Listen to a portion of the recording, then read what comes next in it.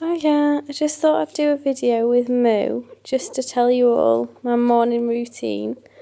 Not to do with feeding them or anything, but just to do with my morning cuddles with Moo.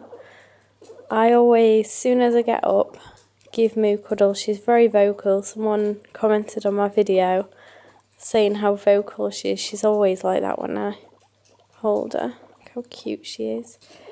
She's always been really, really tame right from a young age, but when I first got a guinea pig, she was the only one that I got, so she was always being handled and having lots of attention, whereas now I need to share the attention out between all 5 of them.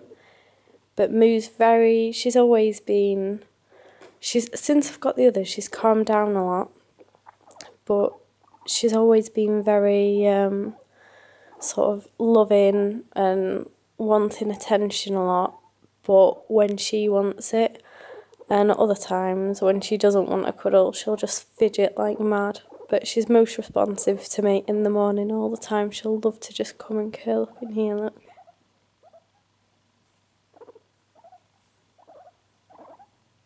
So I always give her a nice big cuddle in the morning. I wonder if anyone else's pigs are like that. Do any of your pigs only like being cuddled at a certain time? She's so cute. She stopped squeaking when I stopped stroking her. Oh, that was someone outside making a noise. It's okay, Moo.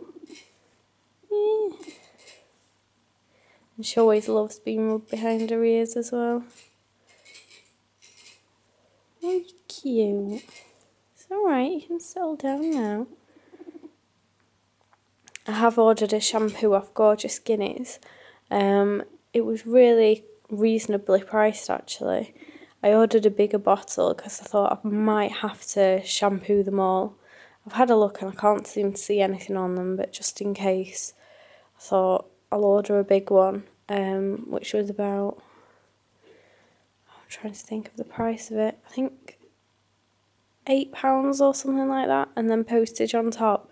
But altogether it cost me about £12 something. You know, cutie pie, you want to give me piggy kisses, don't you?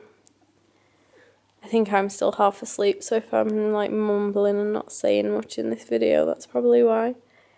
Other updates on the other ones. Mousie's been quite naughty. She always does this. She'll just have a good old rumble, strut around and chase the others about and cause trouble every now and again. I can tell that she's back to her old self now, because that's exactly what she's been doing. Don't know if you can hear her rumbling in the background, terrorising the other ones. But she always settles herself down within a day or two and then they're all fine again. Yeah, so that's it for morning cuddles with Moo. But yeah, I'll be making another video soon. Okay, bye.